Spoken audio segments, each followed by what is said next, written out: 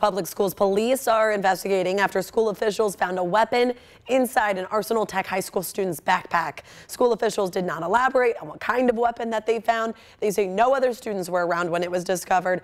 No word either on what consequences that student could face. Quite the scare at an Indiana middle school after reports of a gun on campus. There, students stayed in their classrooms as police searched lockers at Woodrow Wilson Middle School in Terre Haute. They ended up finding an airsoft gun that was not loaded. Today, students in Tipton County